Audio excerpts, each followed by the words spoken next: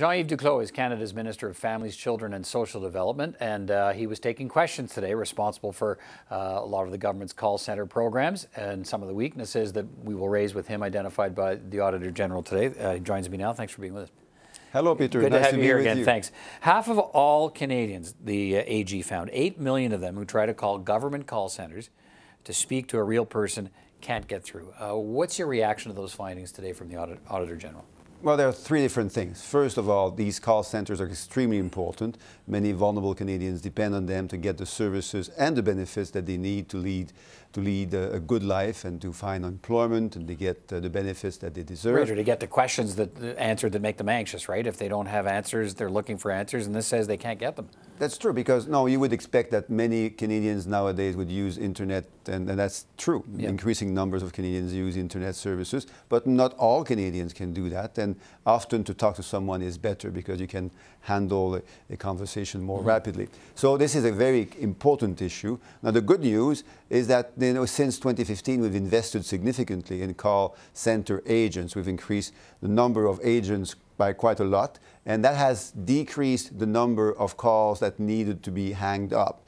So for instance, the number of calls that couldn't be listened to by an agent has fallen by 70%, and we've increased the number of calls that could be answered by 22%. But the third thing is that... Okay, just so I'm clear, so the 8 million number he identified today, it was 70% higher than that?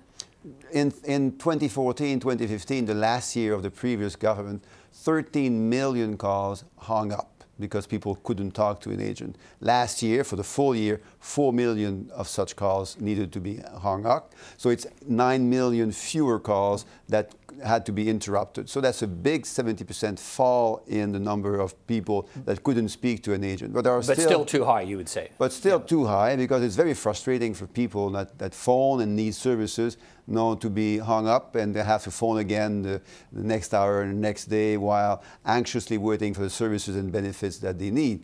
Now, the Auditor General also said that we need to do more, because there are still people that can't speak to an agent.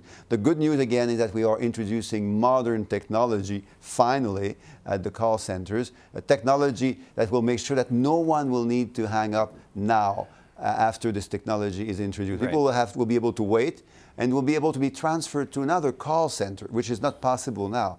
Now people phone Windsor, right, and they can't be transferred. If it's too busy, they can get moved to Hamilton or something. That's right, which is normal, you would expect, but which hasn't been done yet in these call centers. Okay, so you talk about improvement. So he specifically mentioned that of the 221 call centers, 8 have been modernized, and he saw no plan to do the others. Is that fair?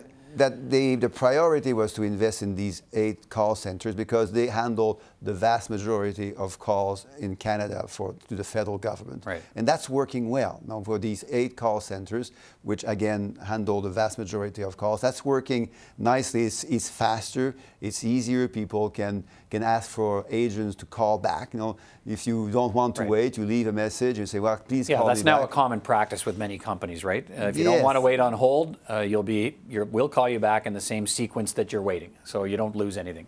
That's what you would expect. But not every call center can do that. You're saying that's what's being worked on. That is now being introduced. What's the plan? When will they all be able to do that? Well, that's a good question. We've been successful with these 8 call centers, and in the next year or so we expect many more to be connected, because it saves time for people, but it also saves money for the government, because you can connect from one call center to another, so you don't have to have every agent available at a particular call center. If there is an overflow of calls at a particular center, you can transfer these calls to another center, and therefore more efficient for everyone. Okay, your department did object to the AG's suggestion that you track all callers who hang up when they get frustrated. Your department only wants to count the ones who hang up after 10 minutes. How come?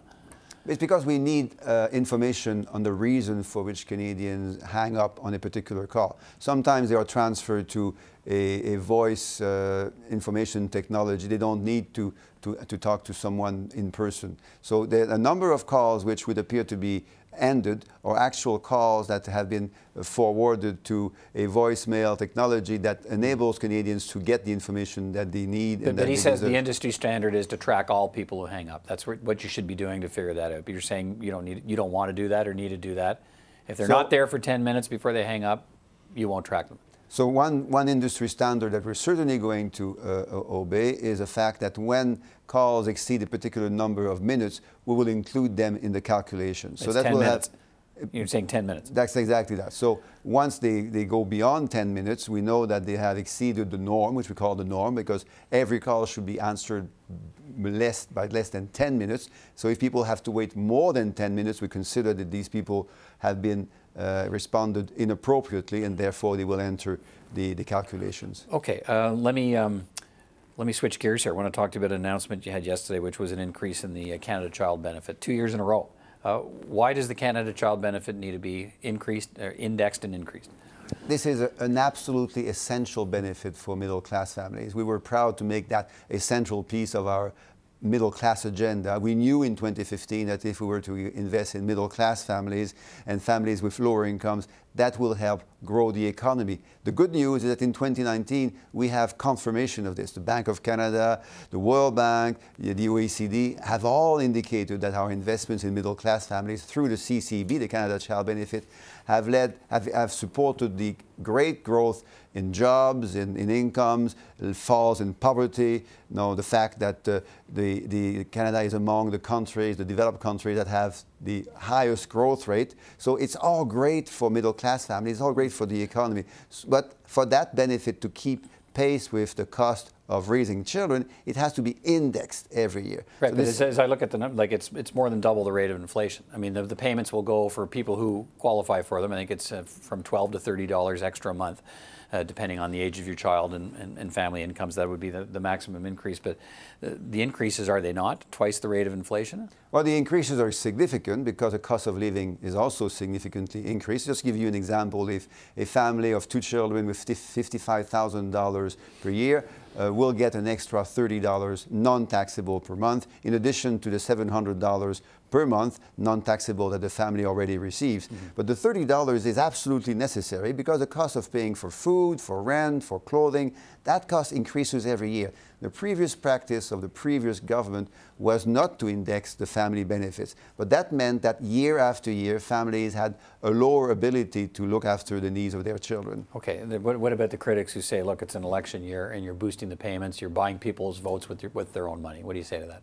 That's part of our plan that we announced in 2015. We said that we would be introducing the Canada Child Benefit, which is helping 9 families out of 10, an average payment of $550 non-taxable per month. We also said we would be increasing that benefit with the cost of living. We've done this last year, we're doing it again next year, and we'll continue to do that in the future. All right, Jean-Yves Duclos, thank you so much for your time. Good to see you again.